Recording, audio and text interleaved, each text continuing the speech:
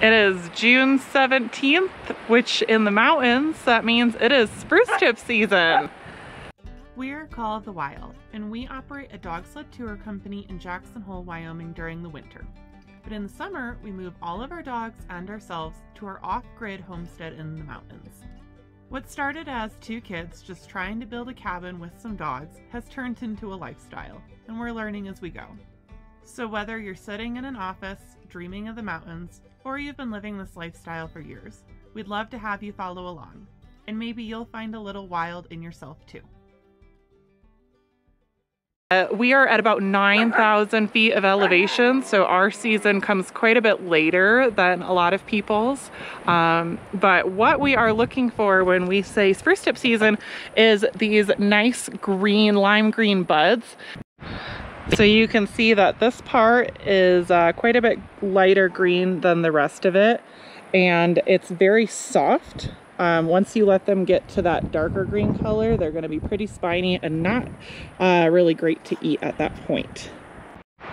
One thing you want to remember when you are harvesting spruce tips is that you don't want to harvest the whole tree. So there's a lot of different numbers I could throw at you. Just don't pick all the buds because you do want that regrowth.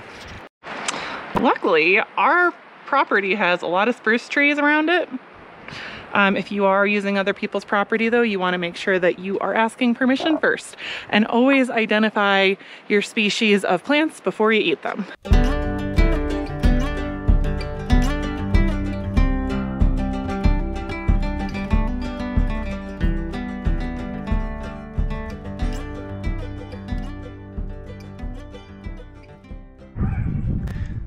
So if you've been following our channel, you'll know we made spruce tip vinegar last year, but I really loved the recipe. It tasted so good in salad dressings, just with a little bit of olive oil and bread. Huge hit, so we're gonna make it again. I'm gonna do a little different adaptation for one of our jars this year, so make sure to keep watching. One really nice thing about this recipe is a lot of spruce tip recipes, it really only works if you use the very young, soft spruce tips. But last year, the ones that I used were actually a little bit older, and they still turned out really good. So if you feel like you've missed the boat on spruce tip season, this is a really great recipe for you procrastinators like me. So the original recipe came from Haphazard Homestead. I'm going to go ahead and link her channel in the notes below because she has been really instrumental in my personal homesteading journey with lots of great recipes. So if you like this channel, you're definitely going to like her channel. Go ahead over there and click subscribe as well. So this recipe is super simple. All you need are black peppercorn, apple cider vinegar, honey, and of course, spruce tips. This year, I'm gonna make a variation on one of the jars. I'm gonna add garlic, mustard seed, and some crushed red pepper and see if I can't get a little bit more of a pickle flavor. And we'll let you know how that goes. All right, so go ahead and fill your mason jars. I didn't fill mine all the way to the top this year. That is what the original recipe called for, but we're just gonna see how it goes. So once you do that, you're going to want to add 10 peppercorn.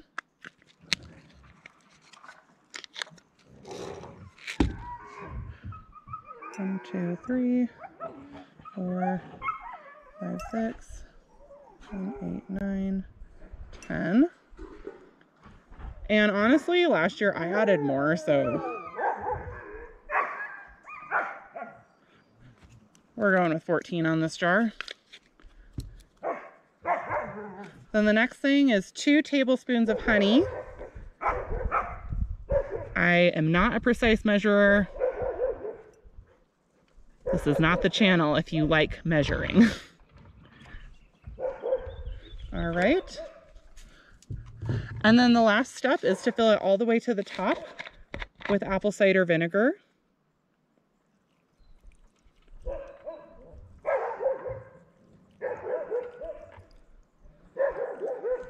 I ran out of apple cider vinegar, so I had to go get reinforcements. All right, so now fill it to the top with apple cider vinegar.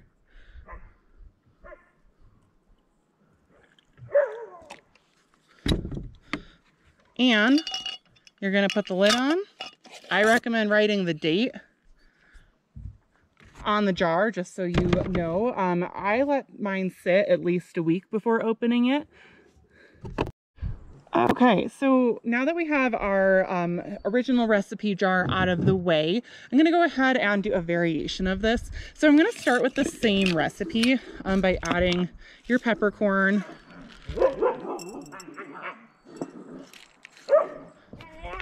And also a little bit of honey. I'm going to go ahead and only add a tablespoon to this because I don't want it to be super sweet.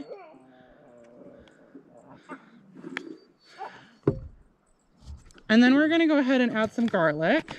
Now, I love garlic, so I'm probably going to add more than most people would, but we'll just see how it goes.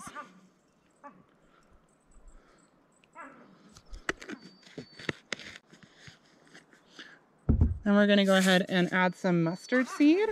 Not too much. You really don't need too much of this. Just about a half teaspoon. And then I'm going to go ahead and add some red pepper flakes because I like spicy things. And at the end of the day, if it really tastes bad, I'm the only one that has to eat it. Same thing, we're just going to go ahead and fill it to the top with apple cider vinegar.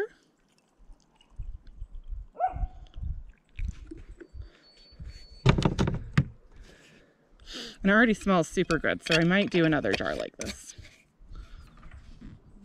Okay, so once you have all the ingredients in the jar, just make sure to seal it tight. Last year we used a water bath, but it has a pretty high vinegar content, so I'm not too worried about that this year. You're going to want to store it in a cool and dry place and invert it every week. And we like to let ours sit a little bit longer, at least a week. The last one that we opened was a year and it tasted really, really good. So the longer those flavors can sit and marinate, the better. If you liked this video, go ahead and give us a thumbs up. If you have tried this recipe or have different adaptations, I'd love to see it in the comments below. And as always, if you'd like to support us and our pups, go ahead and press subscribe, hit the bell button so you never miss a video from us. Thanks so much for watching and stay wild.